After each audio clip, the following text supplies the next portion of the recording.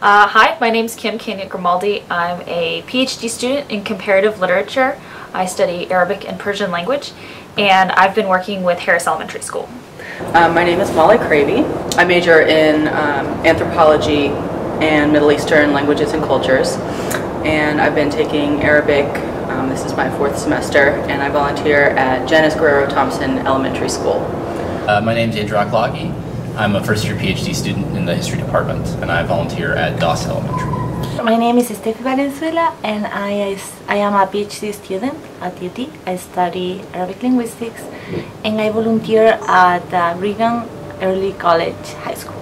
I currently have students from Syria, Iraq, and Sudan. They're both from Iraq. They're primarily Pashto speaking and from Afghanistan. We do have a few from Iraq, and some are also Dari speakers, so from the north of Afghanistan. I'm a veteran of Operation Enduring Freedom 1213. I deployed to Afghanistan for 9 months, and I was the interpreter manager. So I got to know my interpreters very, very well. I got to know the police in our district in Kandahar very, very well, and the army officers and soldiers that I worked with very, very well. I worked with them about as much as I worked with Americans. And you know, when they would talk about America, they loved it, and they wanted to go there, and they were very grateful for what we had done for the country of Afghanistan. So when I heard that there's an opportunity to help them, to help their children, even though I don't know these people personally, I know police officers and I know interpreters, I had to do it. You know, I don't think, I've never met a veteran who didn't feel strongly about interpreters. And so the people who come over on the SIV program they're very special to me. And it's very important to me that their children are taken care of. They deserve a chance, and they need help. Like, they need extra help because they're coming from a very difficult situation and a language disadvantage. I feel I'm very lucky. I am receiving a great education. I decided to learn a language to be able to communicate to the people of that language, and I thought I wanted to interact with those people, and I felt that it was very important that I was able to put that skill to the service of others.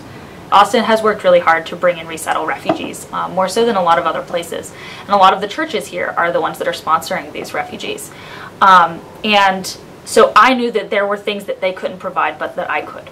And I wanted to do that. Oh, I kept volunteering because the kids are adorable. Well, same reason, plus, you know, I love them now. Like, I love their little faces, and they're my friends, they're my buddies, so, yeah. For that same reason, you know, you know, you hear stories about their parents, and they're working at Walmart in the stockroom, and they used to be interpreters. They have a high school education. They could have stayed in Afghanistan, or they're police officers. They were police officers, and now they work at, you know, a grocery store or a greeter or whatever. And their only real desire is for their children to have a better life, and to not grow up in fear, and to live in a cosmopolitan, multi-party democracy. And you know, if I can do that through being there for 3 hours a week, then I'll do that.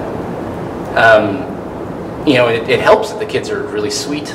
You know, it helps that the kids never cop an attitude. I've never had a discipline problem with them. I've never had a kid say, I don't want to do this. You know, these are, you know, I wish every student I ever interacted with was like these kids. I just feel that the more I do it, the more I feel that I should have done it before. That's exactly how I feel, that I cannot believe that sometimes we live in these bubbles, and you don't live your bubble, and then when you live it, you realize how many wonderful things are to be done, and I guess that's why. I had a really great experience last week. So the science teacher gave me a list of vocabulary, and I have to be honest, I have never taught science on any level. I have not taught science in English. I have most certainly not taught science in Arabic. So I've got a list of science vocabulary about fossils and different types of rocks. And I have 3 kids who've been here less than 6 months and don't understand any of these words in English. They don't understand the definitions. And so I'm trying to go back and forth with them and be like, okay, so fossils, like how do we know that dinosaurs existed? And one of the kids goes, we don't. And I'm like, well, we do. There's evidence. So, you know, what happens when, you know, we know that there used to be dinosaurs, they died, what gets left over, and we're trying to get them to fossils. And so they finally go, is tanin the Arabic word for dinosaur? And I'm like, I don't really know that word, but I don't think so. And so one of my kids starts doing this great like mimicry of a tanin. And she's going, you know, like this and like this. And I'm like, is there really an Arabic word for pterodactyl? Like, I'm really surprised that there is a specific Arabic word for pterodactyl, but okay, so I teach them the word pterodactyl. And then we happen to be in the school library, which has a model of a pterodactyl that I found after that. And I'm like, yeah, pterodactyl. And they're like, that is not a tanin. And I'm like, okay, all right, so what is a tanin? And they go back to doing they're flapping their wings and showing me the nose. And so finally we get out an iPad and just Google image search tanin, and it's a dragon. And I'm like, okay, all right, tanin is dragon in English, and those are not real. They were not dinosaurs.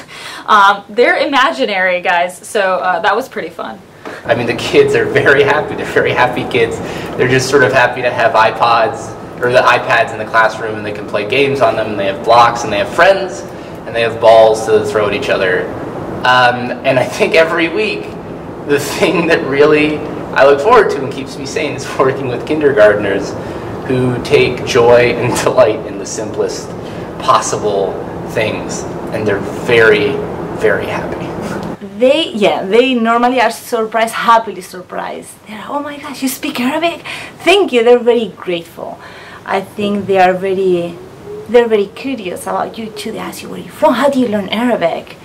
And for me, it's very interesting because then they ask me if I'm American, and when I tell them that I'm from Spain, they get also very excited because some of them know some Spanish, so some of them also try to speak Spanish a little bit with me, and I just would say that they just seem really grateful and happy that somebody's talking to them in Arabic. Yeah. I think I want the greater Austin community to know that how loving my kids are, and how grateful they are to be here. There have been a lot of times when I'm not always sure what a kid knows when they come to me, and I'm not really always sure what they've been doing in their classroom or what the standard curriculum looks like.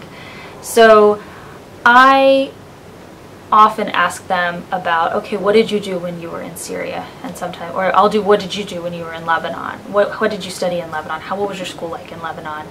And lots of times the response will be there wasn't one. And that I want the Austin community to know that these kids are so grateful to be in school now, even in the moments when they're not really sure what they're supposed to be doing. They are happy to be here. They're happy that their parents are not as stressed as they were living in a refugee camp or living in a war-torn country. They're happy to know that they're safe.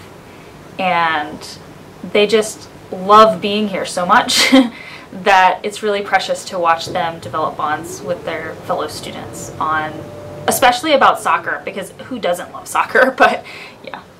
I guess I want them to know that they're just families. Because when we think of refugees, you don't think of the father that goes to school because his teenager daughter has got into trouble for the same reasons that all teenagers get in trouble. And I think when you think or you hear the word refugee, you don't think of those parents and those mothers and those kids. So I think I would like them to think of them as families. They're great people. Their families are great.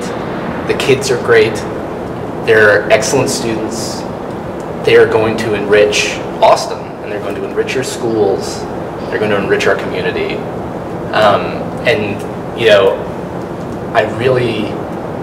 I can't emphasize enough how good these kids are at being students. That how happy they are to be in school, and how happy their families are for them to be in school, and how happy they are to be learning. And the attitude and the enthusiasm that they bring whenever I'm there is really rejuvenating to me. It's really motivating to me. And you know, I sincerely believe it is motivating to the other students around them, and it enriches the schools that they're in. These kids have got this. They're going to do an excellent job. They probably need a little extra love and care early on, but you know, they're going to be excellent contributors to this community for years to come.